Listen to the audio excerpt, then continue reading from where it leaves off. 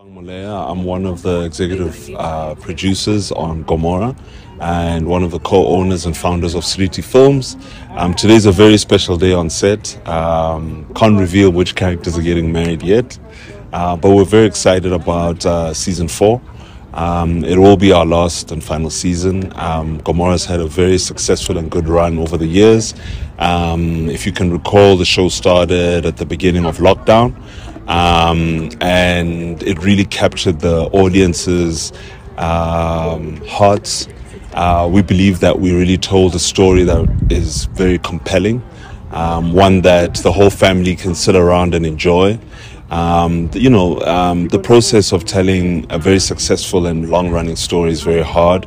We've been blessed to have very talented writers on board, very talented actors.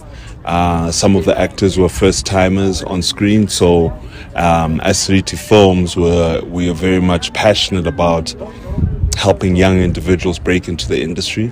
And we're really proud. The team that's behind Gomora, from the crew to the people in production, have been very dedicated over the 4 years.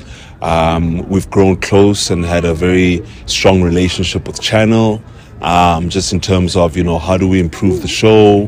What are the story themes that people are resonating with? So for us, it's been a really, really amazing and blessed experience. And I think just from Sriti's side, we'd really like to thank the viewers, the public, for making us the #1 show, still #1, and we're going to close at #1. And we'd also like to thank Channel for their partnership and their collaboration, and also believing in a very young company, a young black-owned production company, and giving us such a huge task of a telenovela.